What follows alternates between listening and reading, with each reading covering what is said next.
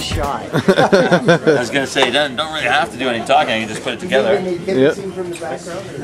Yeah, we need a heckler to go with it.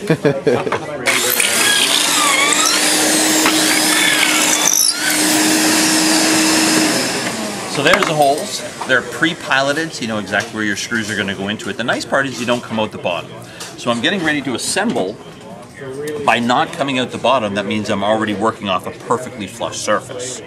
Now to assemble, you can take the clamp, you can clamp those two boards together, line it up where you want it, take your screws, put the screws in the hole, and assemble it together. Or you can get into a clamp table, it just makes life even easier. See with this here, now I'm working off a perfectly flat surface. So now I can take my clamp that into place there. And you know you've got a perfect right angle all the time. You've got a perfect right angle for it. These are a self-tapping screw, so with that notch there, I don't even have to pre-drill the other side. All I have to do is slip that into the hole here, slip that into the hole there. It's a fine thread because I'm using oak. If I were using pine or any softwoods, it would be a coarse thread. And then just drive it home.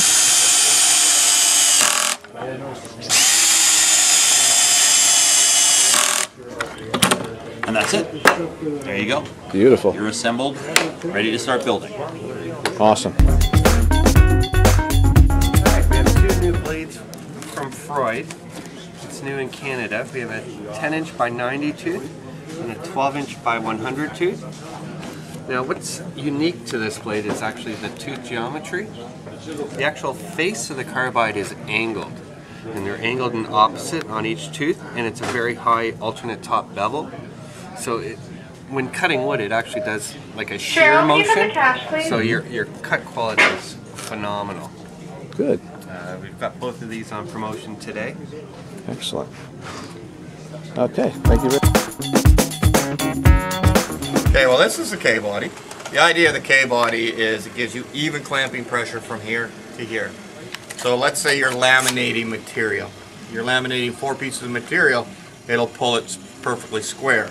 You won't get the raised bow out of it or anything like that. Comes with these new protection pads so that you can go white melamine veneer without it rubbing on the bar. Nice. You can take this apart, take the end piece off the foot pad, it just keeps it nice and level when you're working with it, but you can take that off, turn it into a spreader or a pusher. Okay? All right, very nice. The other one I want to show you is a click clamp. Ooh. It weighs less than a pound. It is maxes out at 330 pounds of pressure. For the guys who have a hard time turning, you know, arthritis or whatever, this works just like this. There's 330 pounds of clamping pressure. Not bad. The other thing about this clamp with the ratchet style, grinding, cutting, routering, anything with vibration, this clamp will not release, whereas sometimes with a spindle, the vibration will cause it. Yeah, get it go loose a little bit. Very cool. And that's it.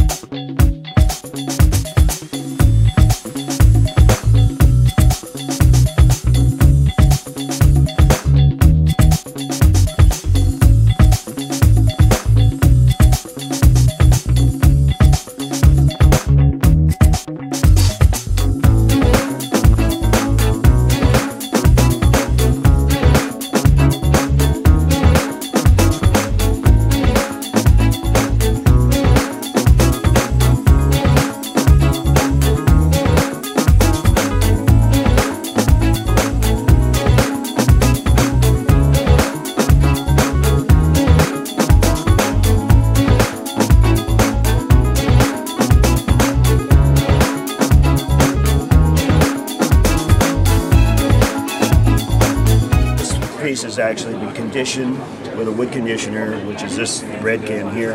All right. And then stained with the espresso color. And then what I'm going to do is put on the first coat of oil modified water base here. All right. So I'm putting a water-based product over top of an oil stain. So this really? is one of those things that everybody kind of thinks is not something that can happen. Yeah. But because of the technology of this product, it is actually an oil modified water base. It will actually bond to it. And we made our formula so that they actually bond from one to the other. Now when you're putting this on, what you're seeing here is I'm going from the dry to the wet, all the way across. What this does is it allows you to put on thin coating without any excess on the surface. And you go all the way across. Once you get to the end, you tip it off. That's as much brushing as you should do. Isn't that something? Like yeah, there's no beading or anything like that. No, That's amazing. Puts on a nice thin uniform coat. Again, what you do is you start off, you establish a wet area. Whenever you lay a brush down on the surface, it always leaves a puddle, right? Right. So never take that puddle right to the corner or right to the edge. Unload out here and then bring it from the edge in. Once you've established your wet area, then you take your brush and go from the dry into the wet. If you put your brush down here, what you're going to do is leave a puddle right there, right? Yeah. So then when you go to get rid of that puddle, you're going to brush your surface about 3 or 4 times to get rid of it. What that does is put a lot of air in the surface and speeds up the dry time, so you don't get the film to flow out the way you want it. So instead you put it out from the dry into the wet, all the way across. Just reload as you need it. Okay. I've never thought of trying that before. Once you get to the end, you tip it off. You overlap your tip off on your wet edge there with about 1/4 of your brush width. Tip it off all the way across. Just smooths it right out. Take your next pass. Do the same again. What are we doing here? Well, we are going to demonstrate today our new product called the Overtime Blade. This is the Overtime Blade. Nice. It works overtime, so you don't have to. Sweet. It features a thin kerf, deep gullets, and kind of a heel here to kind of temper your depth. And it's a fast cutting blade, and it's going to retail for about $7.99. All right.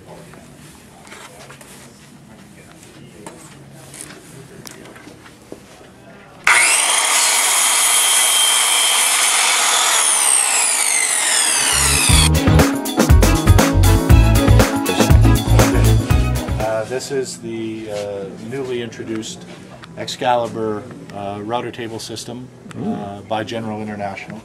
What we've done is devised a router lift designed to carry a 3 horsepower router. In its design, we've used the same technology or setup as used in a large 15-inch floor planer. That is using a 4-post system and a chain drive, so with one crank you're able to raise and lower your router in and out of the table. Another thing that we've done that's exceptional is we've introduced our router system using a cast iron top. The logic here is when you take an 11-pound lift and you put a 17-pound router in it, if you use any of the other substrates, being phenolic, being MDF, what you'll find day one, it will give you a perfectly flat table. As time goes on, under the weight of those, the lift and the router itself, you will get some fatigue and it will lose its flatness. So what we try to do by introducing the cast iron is gives you that perfectly stable substrate that won't allow any movement in the top over the years.